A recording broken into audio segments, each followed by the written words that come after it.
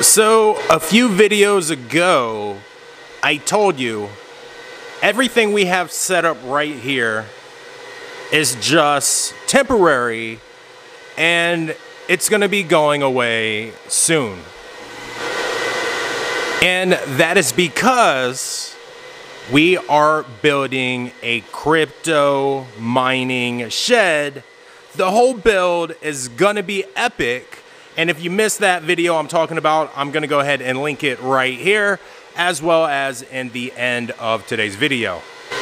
To get ready for the shed build, I started making a list, and I've checked it twice.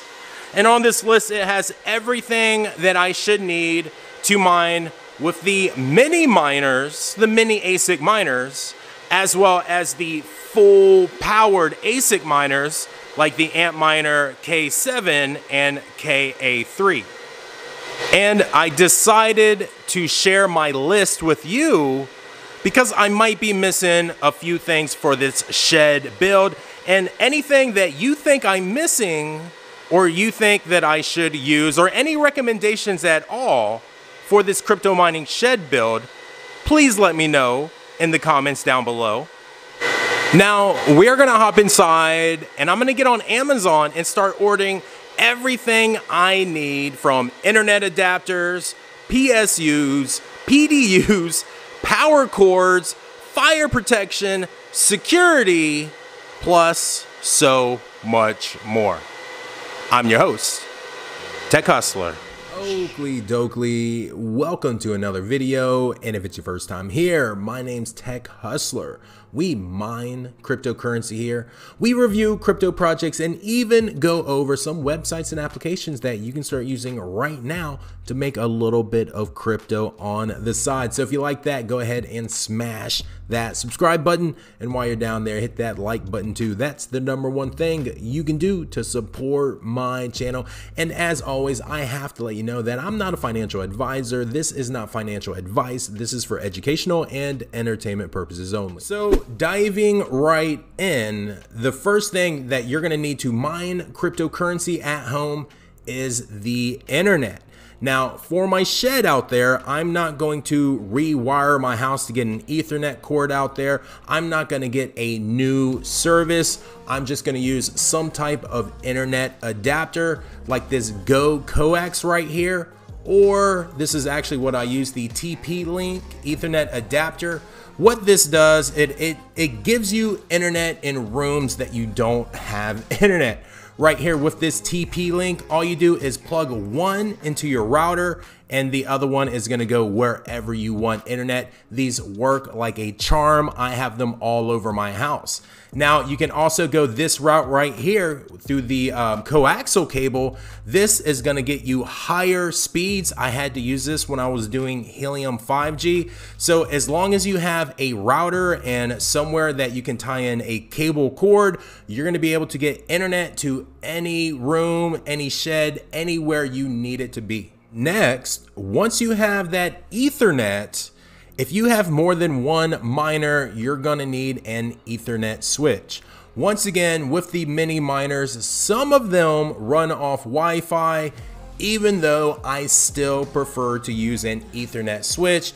You can see right here, I have bought this one several times. This is an 8-port Ethernet switch, but I need to go ahead and move up to this 16-port right here, this big boy. So I'm gonna go ahead and add that to my cart right now. And of course, this is gonna go hand in hand with getting Ethernet in there. Go ahead and pick up some Ethernet cables. Why not go with Cat6? And I would buy a bundle, or you're gonna end up like me and have these miners come in and you're not gonna have enough Ethernet cords or power cords, and you're gonna be on Amazon ordering some stuff and waiting 2, 3, 4, 5 days for it to come in. So go ahead, order some Ethernet cords, order multiple sizes, and maybe in multiple colors too. Why not? Now, you need something to put the miners on, and I've been through several types of shelves, and what I recommend is a metal shelf, something very sturdy. Now this is similar to what I have. I like mine metal, not plastic, because the plastic can melt and can start to sag. And I like my platforms or the floor of the shelf, I like them solid. Here, I'm gonna pull up another shelf right here. Now this isn't bad, it is still metal, it's pretty solid, but the floor of the shelves are not solid, they are slatted. Now that is good if you want to move some power cords or some Ethernet cords through them, but it can be a pain in the butt because your miners and everything's going to sit uneven. And what most people do is they'll get like a plastic sheet or put a board down there so they don't have to deal with that. And like I said, if you're doing 1 or 2 mini miners or a GPU mining rig, you might be okay going with a plastic shelf. But if you're doing a couple larger ASIC miners, this is gonna get hot and it's gonna start melting and sagging. Now it might be good for a starter shelf, but at the end of the day, I would get something metal, something solid without these slats. You know, you could even maybe build your own shelf. You know, I'm just not a big fan of using wood with all that electrical equipment. Now it's time to get power to your miners. If you're going with the mini miners, they'll run off 100 volts all the way up to 240 volts. So a simple outlet surge protector like this will do. I always try to go with a heavy duty one. At least 15 amps, 20 amps would be better. But if you're doing the mini miners, this is all you're gonna need. And even if you're doing the larger miners, you're still gonna need a surge protector, a power strip like this, just to plug other things in like your fans, your thermometers, your monitors, stuff like that. So it's always good to have a couple high quality surge protector / power strips. Now if you are going the 240 route, now these ones are a little bit expensive, but this is pretty much the best one you can buy from TripLight. Now if you are going the 240 route, you're gonna need something like this. This is a PDU, a power distribution unit, and you just plug your miners into this and plug this into the wall. And that's pretty much it for 240. Now I will link a couple different ones, and I'm actually working with a sponsor right now for a metered PDU because that is what I prefer. But the TripLight is a very good brand, and it's right here on Amazon. You can get it in 2 days. So when you start buying miners, one thing you're gonna notice is they do not come with plugs. Now, as far as the mini miners, this is what you're gonna wanna use right here, a 15 to 20 amp. Now this is a NEMA 515P by a C13. So this is gonna be your C13. This is what's gonna plug into your PSU. And then right here, bada bing, bada boom, that's gonna plug into the wall. You're gonna wanna grab a few of these for your mini miners, and I would get them in a few different lengths. I'd probably go with a couple 6-footers and a couple 3-footers. I actually have to order a couple cables right now. Now, if we are going with the 240 route, oh, how did that get there? Let's see. Okay, so if we are going with the 240 route, you're gonna need plugs like this. For my Canon Avalon A1366 Bitcoin miner, it requires 2 of these plugs, and this is a C19 to a C20. You're gonna see a lot of these out there when you start using those larger ASIC miners. Now, a more common one right here, and this will work for your mini miners as well if you wanna run them on 220. This is a C14 to a C13. So like I said, this is one of the more popular power cords for amp miners. And look at that. You can get them in some pretty colors. I think my theme is gonna be orange. And once again, I would go with a couple 3-footers and a couple 6-footers. Oakley dokley, now we're talking about security and some safety stuff. You're gonna want to have some eyes on your mining farm. I use the Ring cameras. I have them all around my house. I have them in my office. I have them in the mining farm. I just like using Ring, but there are some other cheaper options out there, like right here with the Wise cameras, or YZ, I'm not really sure how you pronounce that. At the end of the day, you just want to have some eyes on your investment. You're going to want to protect that, and you might even want to think about getting some insurance. And speaking of protection, you're going to want some fire protection. Now, currently I have a fire extinguisher. Now, you're going to want to make sure to check this yearly, and you might need to get it refilled every now and then. But you know, this is good if, let's say, you're at home, something happens. It's just good to have a fire extinguisher in the house in general, but you might not be there in time. Let's say if something catastrophic happened in your crypto mining shed or your mining garage, and that's where something like these will fall into place. This is a automatic fire extinguisher. So when it gets hot enough, it's going to explode and hopefully put out whatever flames you have. So I'm gonna have a couple of these in my mining garage as well as in the crypto mining shed. And one more thing that is good to think about, I'm looking for like a smoke detector that will turn off power. Like if smoke is detected, I want something that will turn off the powers to my fans, because you already know air creates a bigger fire. So I'm looking for something like that. If you know what I'm talking about, put a link in the description down below and I'll definitely use it. Now, here's something you definitely want to consider. If you are mining in your home, in your garage, in a closet, you got a mining room or a mining shed, especially if you have a significant other or neighbors, you're gonna wanna think about sound protection.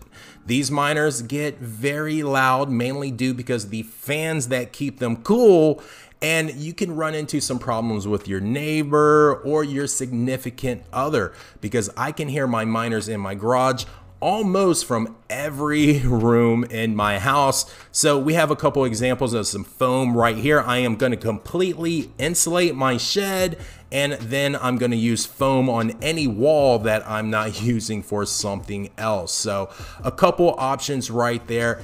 Definitely something to consider. And to be quite honest with you, I need some foam in here right now because there's probably an echo on this microphone. And you're gonna need some fans. I like going with these box fans. They're 20 inches. They're really easy to build around, and they are effective. They're inexpensive, and they are better than nothing. And when you start to use them to build out your mining farm, you can use these filters right here. They're 20 by 20 by 1 inch, and you can simply just hold it up to the fan, and this suction is gonna hold it to the fan. So I really like using box fans. You know, I have probably 10 or 12 of them here, but actually, I also, you know, since I'm mining in the garage, I also use some fans like this in the window. And these are just good to have in general in your house if you're ever sick, to get some fresh air in the house. But yeah, I have these in the garage with my, with my crypto mining setup there. And I have two windows. So I have one set up as an intake and one set up as an exhaust. And then I just use a couple of these 20-inch fans, and bada bing, bada boom. That is good enough for me. But I am lucky, my garage is insulated, and I do have some trees that keep it shaded from the sun a little bit. Now, for my crypto mining shed, I will be using some box fans, best believe. Some box fans, and if I have windows, I will be using some window fans, maybe even a window AC unit. But one thing you will be seeing more is just some more commercial, industrial style fans, because I'm gonna need to move that air, a lot of air, very fast. So here's an example of a 10-inch fan right here. Let's see, this is more so what I'm probably going to be using. I'll probably have several of these on the back just to exhaust all that hot air. So definitely something you need to consider is fans whenever you're crypto mining. One thing I will say, those swamp chillers, those swamp fans that use cold water or ice to cool the environment and create some wind flow, I would not use those because those tend to raise the humidity up too much, and that can create a lot of problems for your miners.